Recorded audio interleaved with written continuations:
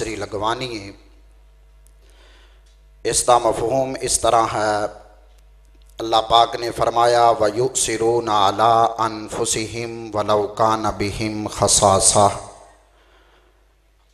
اور اپنی جانوں پر ترجیح دیتے ہیں اگرچہ انہیں شدید محتاجی ہو، یعنی صحابہ کرام رضی اللہ عنہم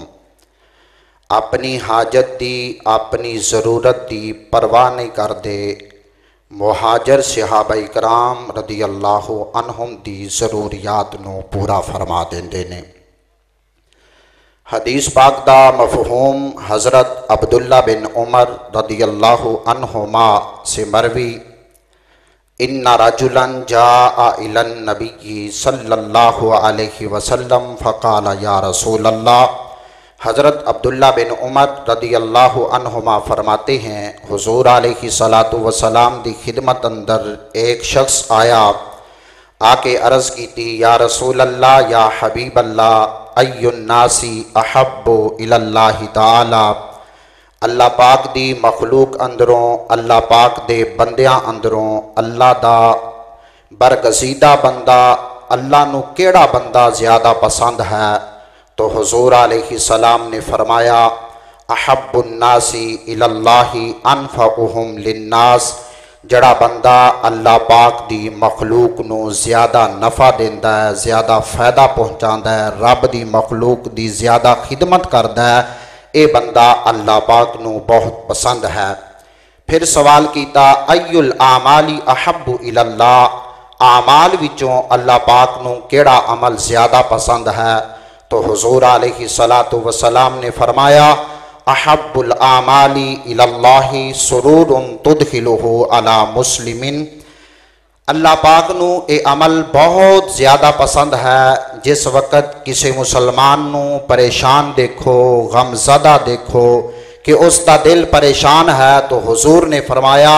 اس دے دل اندر خوشی داخل کرو، اے عمل اللہ پاک نو بہت زیادہ پسند ہے۔ او تکشفو عنہ قربتاً، یا کوئی مسلمان دکھی محبوب دے ہاتھ دیاں دو انگلیاں نے، حضور علیہ السلام نے فرمایا جس وقت یتیم نو دکھ دیتا جاندہ ہے، یتیم دے رون دی وجہ دے نال اللہ پاک دا عرش کانپدا ہے۔ امام الانبیاء نے فرمایا جس نے یتیم دے سر اتے اپنا دست شفقت رکھیا، اس ہاتھ دے تھلے جتنے بال آ جانگے اللہ پاک ہر بال دا صدقہ نیکی عطا فرمائے گا، ہر بال دا صدقہ گناہ معاف فرما دے گا، ہر بال دا صدقہ رب ذوالجلال درجات بلند فرما دے گا۔ نبی پاک صلی اللہ علیہ وسلم نے فرمایا جس نے یتیم دے لباس اور طعام دی ذمہ داری لی، رب ذوالجلال اس بندے پر راضی ہو جائے گا۔ حضرت عیسیٰ علیہ السلام ایک مقام تو گزر رہے نے، حضرت عیسیٰ علیہ السلام نے شیطان نو دیکھیا، شیطان دے ایک ہاتھ دے اندر شہد سی، دوسرے ہاتھ دے اندر راکھ سی۔ حضرت عیسیٰ علیہ السلام نے فرمایا اے شیطان اے تیرے کس کام نے؟ شیطان نے کیا شہد جو ہے جس وقت دو مسلمان کٹھے کھڑے ہو جان کسے دی غیبت کرن، اے میں شہد انہاں دے ہونٹاں تے لگانا او اور زیادہ بڑھ دینے، اور راکھ جو ہے اے غریباں دے، مسکیناں دے، یتیماں دے چہریاں تے ملنا، جس دی وجہ دے نال لوگ انہاں نالو نفرت کر دینے،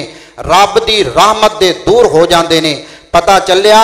خدمت خلق کرن دی وجہ دے نال رب ذوالجلال بندے تے راضی بھی ہو جاندہ ہے اور بندہ مومن تے رحمتاں دا نزول بھی فرماندہ ہے۔ حضرت عبداللہ بن عمر رضی اللہ عنہما سے مروی امام الانبیاء تاجدار مدینہ صلی اللہ علیہ وآلہ وسلم نے فرمایا بیوہ اور مسکین دی خدمت کرن والا تین بندیاں دے ثواب نو، مقام نو، مرتبے نو، فضیلت نو پا لیندہ ہے۔ پہلا انسان حضور نے فرمایا جہاد کرن والے دی مثل ہے، یعنی کوئی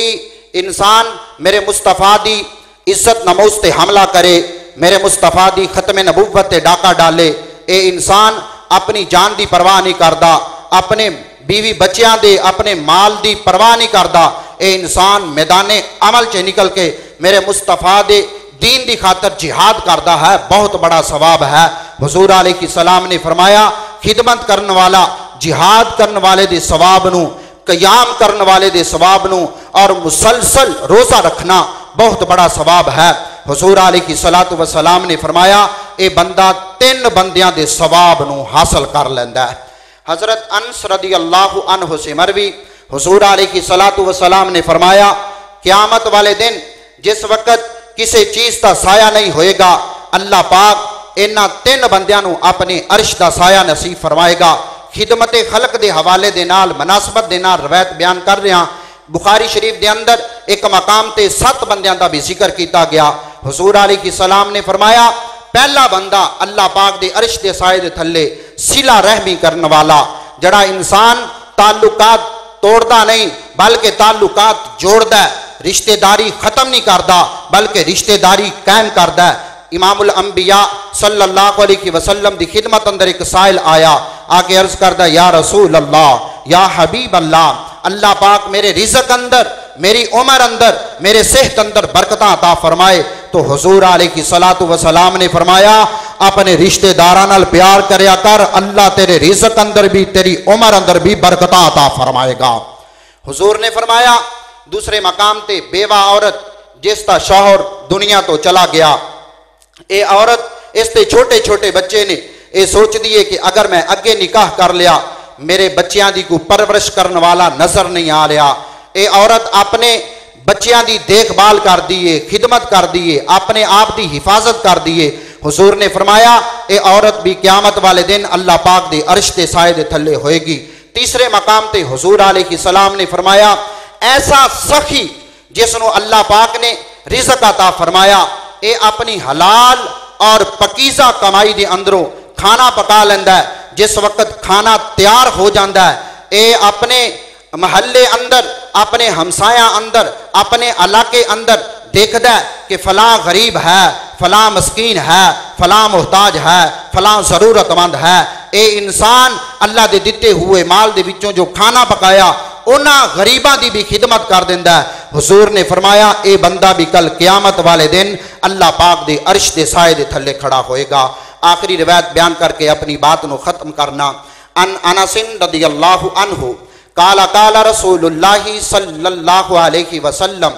من قضا لأحد من امتی حاجتا یرید ان یسرہ بها فقد سرنی ومن سرنی فقد صد اللہ ومن صد اللہ ادخلہ الجنہ۔ حضرت انس رضی اللہ عنہ تو مروی حضور علیہ الصلوۃ والسلام نے فرمایا جس نے میرے کسی امتی دی حاجت نو پورا کیتا، کلمہ گو امتی، اس دی حاجت نو پورا کیتا، حاجت زیادہ لمبی چوڑی نہیں، بطور مثال کوئی انسان بیمار ہو گیا، انسان اس دی تیمارداری واسطے چلا جائے، انسان اس دی دوا دا بندوبست کر دے، انسان بیمار سی اس نو کچھ قرض دی ضرورت سی، انسان اس نو تھوڑا جا قرض دے دیندا ہے، یقیناً جس دی انسان خدمت کر رہا ہے وہ بندہ ضرور ہمارے ساتھ خوش ہو جائے گا۔ حضور علیہ السلام نے فرمایا آپ نے اس کو خوش نہیں کیا فقد سرنی، حضور نے فرمایا اس نے مجھے خوش کیا۔ حضور علیہ السلام نے فرمایا جس نے مجھے خوش کیا فقد سرد اللہ، اس نے رب ذوالجلال کو خوش کیا، جس نے رب ذوالجلال کو خوش کیا اللہ تبارک و تعالی اس نو جنت اندر داخل فرما دے گا۔ وآخر دعوانا ان الحمدللہ رب العالمین۔